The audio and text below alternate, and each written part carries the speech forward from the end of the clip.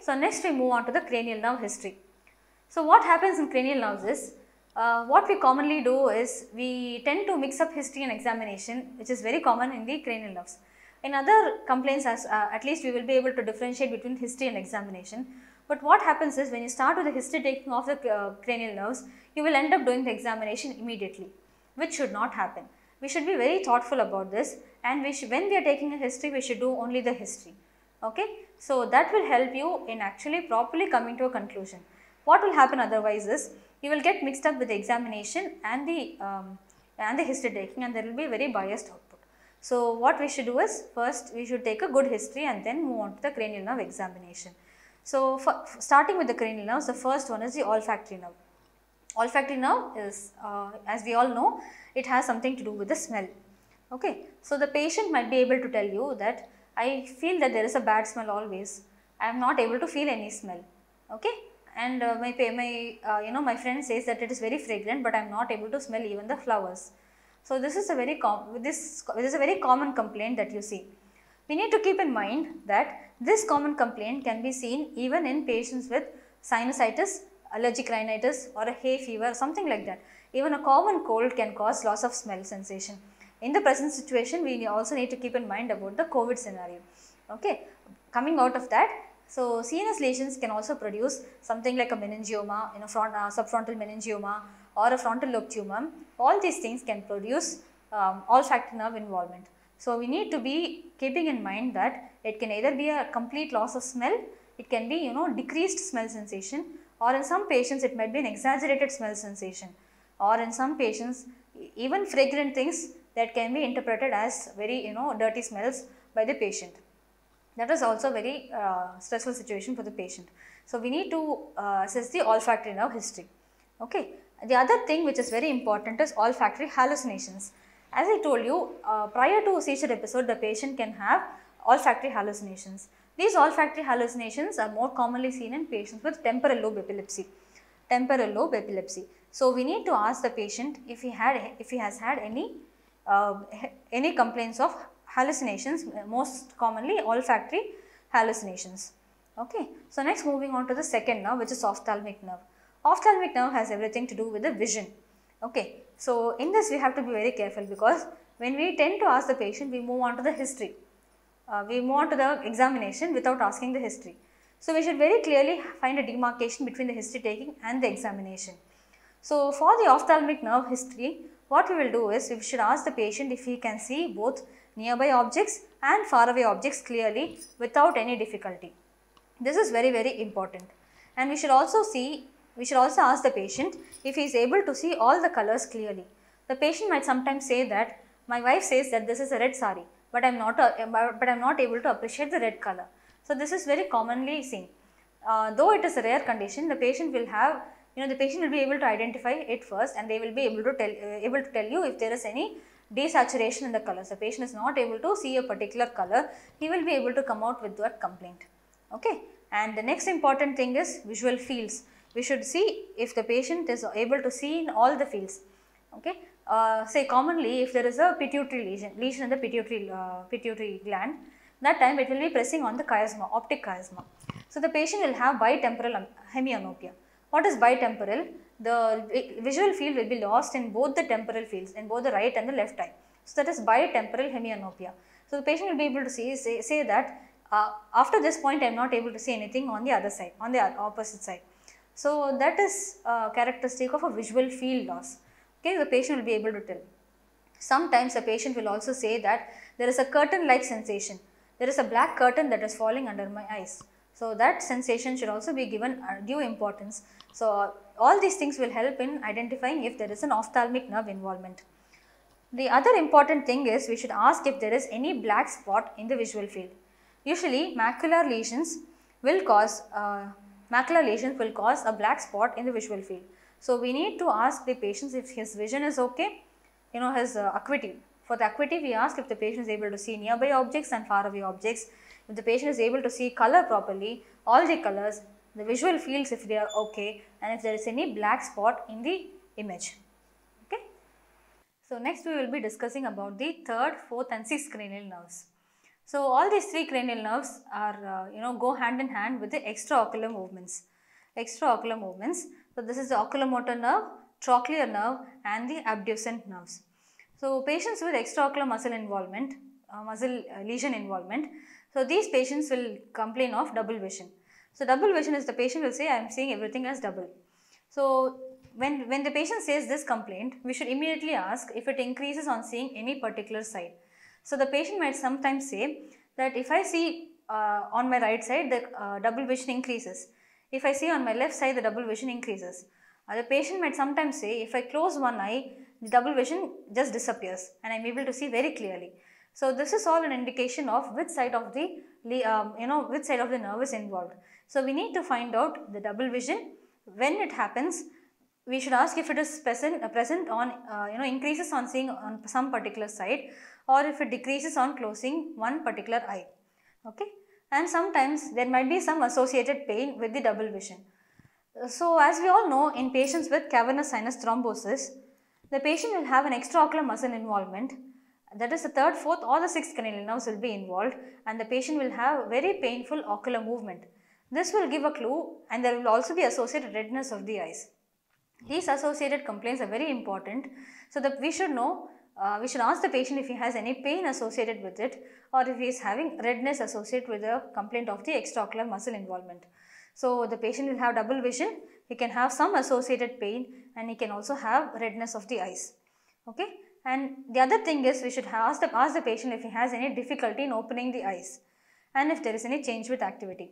So difficulty in opening the eyes is because basically the patient will have a ptosis, that is the drooping of the eyelid. Drooping of the eyelid is not only commonly seen in these 3, 4, 6 lesions, we will also see in patients with myasthenia gravis. Myasthenia gravis is an autoimmune disorder which will be affecting the neuromuscular junction. In lesions affecting the neuromuscular junction, we will see that the patient will have a drooping of eyelids. So the drooping of eyelids will be less during the day, during the mornings, and as the patient does some activity or as the day progresses towards the evening or the night, the ptosis will keep on increasing, which is very characteristic of, which is called fatigability, and this is a very characteristic symptom of another CNS disorder, which is myasthenia gravis. So we need to differentiate if it is a purely neuromuscular junction involvement or if it is a cranial nerve involvement. Like I told you, a particular complaint can have multiple systems involved, but we need to differentiate if it is a neuromuscular junction involvement or if it is a cranial nerve involvement. For that we need to ask all these negative history. So like we know, negative history is as much important as we take a good positive history. Negative history is very, very important. So we need to ask if the patient has any difficulty in opening the eyes, or if there is any change if that is there, then we have to ask if there is a change in activity of the in due course of the activity, if there is any change in the weakness. Okay, and then we have to ask about the features of Horner's syndrome. When we ask about when we are asking the history of the patient for Horner's syndrome, we can ask only two complaints. We can ask for ptosis, or we can ask for loss of sweating sensation over the face, one half of the face. These are the two complaints that we can ask. But whereas in examination, when we examine the patient, we will be able to assess the ciliospinal reflex, we will be able to look for the myotic pupils, we will be able to look for the ptosis, we will be able to look for the loss of sweating on one side. So all these things can be done during examination.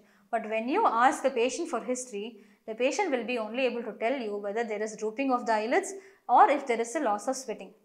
These are the two complaints in regard to Horner's syndrome which the patient will be able to tell you. So patients with 3, 4, 6 cranial nerve lesions, they can have an associated Horner's syndrome also. Okay, so next cranial nerve will be the trigeminal nerve. As soon as we say the trigeminal nerve, we should think about the face. Trigeminal nerve has 3 components, which is basically the ophthalmic component, maxillary component and the mandibular component. And as we all know, it is a sensory and a motor component. It has both the sensory and the motor component also. So the sensory will be the sensations over the face. So we have to see whether one half of the face is affected by the sensations. Okay, so if there can be either a decreased or an abnormal sensations over the face. Commonly what we see is patients with herpes lesions, herpes zoster. It can affect either the ophthalmic branch or the maxillary branch or the mandibular branch. In these lesions associated, they will also have some kind of pain and they will have some skin lesions and they will have a cranial nerve, the loss of sensation will be there. So we have to see if there is any visible, we have to ask the patient if he developed any kind of skin lesions over the face. Okay. And there will also be difficulty in chewing or mastication. This is very important when we ask for the history of mandibular nerve involvement. When the mandibular component of the trigeminal nerve is involved, the patient will have difficulty in chewing the food. He will be having difficulty in masticating the food. So this is also a very important part. So we should ask about both his sensory component as well as the motor component for the trigeminal nerve. Okay. Next is a very important facial nerve. Our examiners are very fond of this nerve and they keep asking questions only about facial nerve more commonly. So when a patient is having a facial nerve involvement, what will he commonly say to you? Come and complain to you. He will say that I feel that my facial symmetry is lost. I feel that one side of my face is different from the other side. This is because the facial, as we know, the facial nerve has two components, that is the sensory and the motor, and it also has some special functions like the lacrimation and salivation components also. The secretory functions are also present. So when we ask for the history of the patient, we should ask for the sensation, even the sensation as well as the motor component, and also about these special functions. Okay. So for the motor component, we know that the facial nerve supplies the muscles of facial expression. So we should see if we should ask the patient if he is able to smile comfortably, if he has any difficulty in closing the eyes. Okay. In third cranial nerve, 3, 4, 6 cranial nerve involvement, we will find that the patient has ptosis and he has difficulty in opening the eyelids. But in the facial nerve, what we will see is the patient has difficulty in closing the eyes. Especially in a lower motor neuron involvement of the facial nerve, we will see that the patient's eyes are wide open, and because of that the patient might develop keratitis and other ophthalmic complications because the eyes are exposed and the patient will develop dryness. So when we ask the patient for history of difficulty in closing the eyes, we should be very mindful of the other complications that can develop also. So when we talk about facial asymmetry again, the patient will say that my mouth is deviated to one side.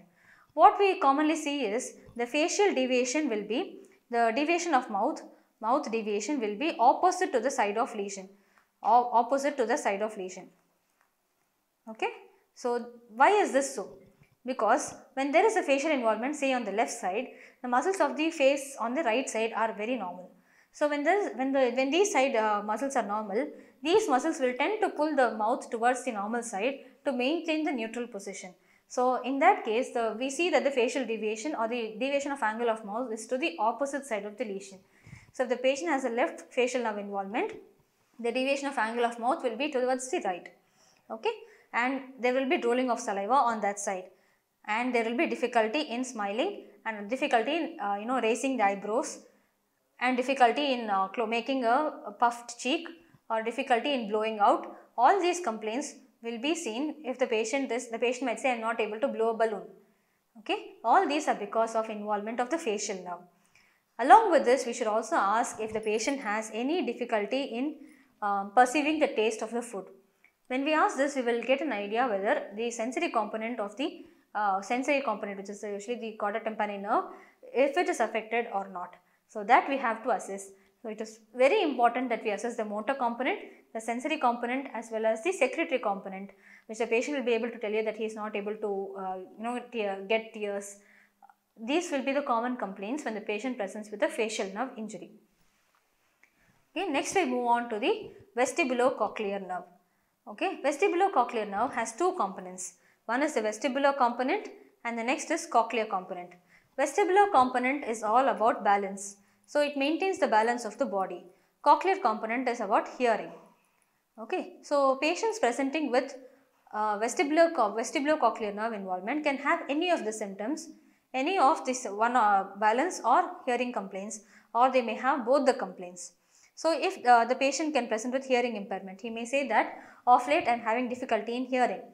Of late I feel that my hearing is reduced in the left ear, or it is reduced in the right ear. So this vestibulocochlear nerve, this can also be affected, like I would say for an example, if there is a CP angle tumor. CP angle tumor, like we all know, the facial nerve can be affected or the vestibulocochlear nerve can be affected, especially in schwannoma or tumors like that. We can see the vestibulocochlear nerve being involved, At that point of time, the patient can have either the vestibular component being involved or the cochlear component can be involved. So, we need to ask about first the hearing and next complaints of giddiness, if there is any room spinning sensation.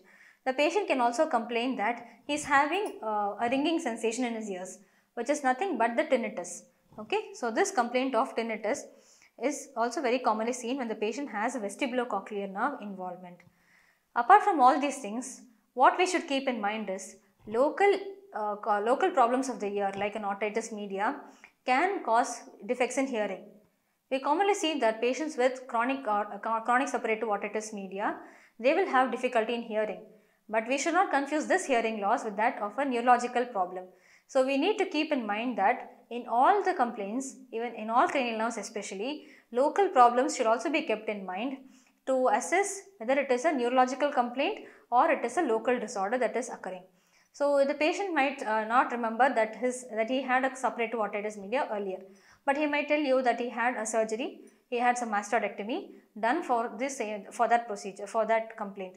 So, he might not remember the complaint, but he will be able to tell you that he underwent a procedure.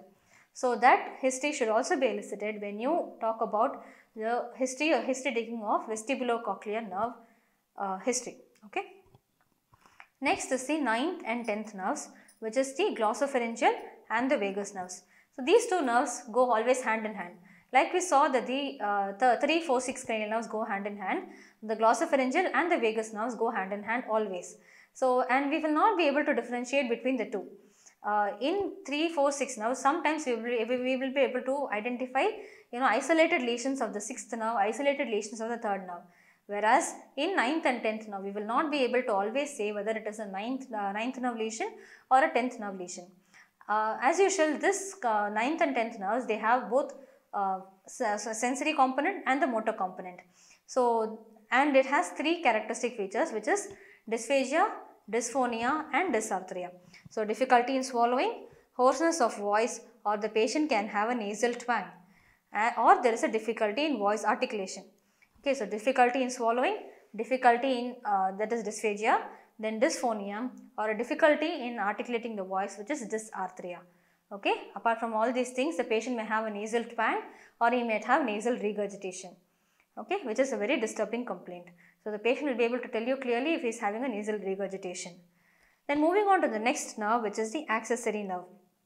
Accessory nerve involvement, we commonly say the patient will not be able, the patient will say, I am not able to move my head from side to side.